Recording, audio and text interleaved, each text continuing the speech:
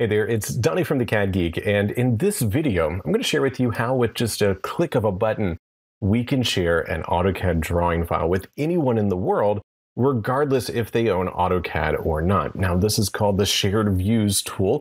It's new for AutoCAD 2019, but beyond that, we also see this feature added to many of Autodesk's 2019 software products. So to take a look at just how we can do this, I have AutoCAD 2019 loaded. And I am going to jump over to the Collaborate tab. Now, the Collaborate tab is also something new for 2019, and it currently has two buttons on it, Drawing Compare and Shared Views. Incidentally, both of these are new features in 2019.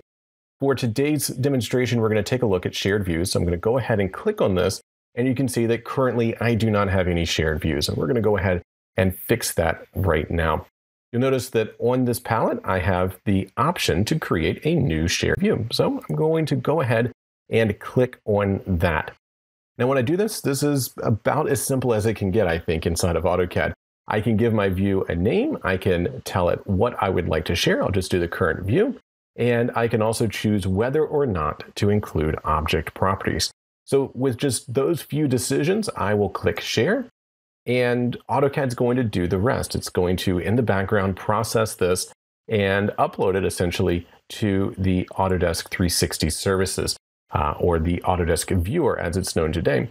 In fact, while it's doing this, just like plotting, I can see here in the bottom right corner on the status bar, it's telling me that it's publishing a shared view. And in a moment, I'll get a notification telling me that this shared view is now published.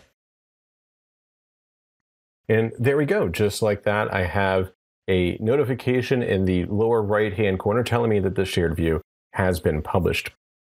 In addition to this, I can also click the refresh button over here, and it's going to show that new shared view. I can either click on it here, or I can say right here, View in Browser, and this will open up my web browser where it's going to load this drawing file. And as you can see here, just like seeing this inside of AutoCAD, I can see it right here as well, and begin interacting with this particular drawing. Now, to share this with others, all I need to do is click on Share. It will generate a link that I can then share with anyone else that I would like.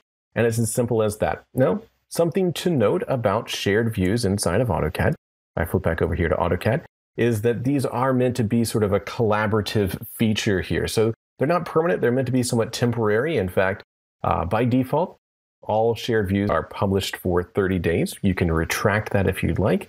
You can also extend that for as many times as you would like, but we can only have this available for up to 30 days at a time. So there you have it, just a very quick look at how we can share a drawing file with anyone in the world using shared views inside of AutoCAD 2019. Once again, for the CAD Geek, I'm Donnie Gladfelter. Thanks so much for watching. Take care.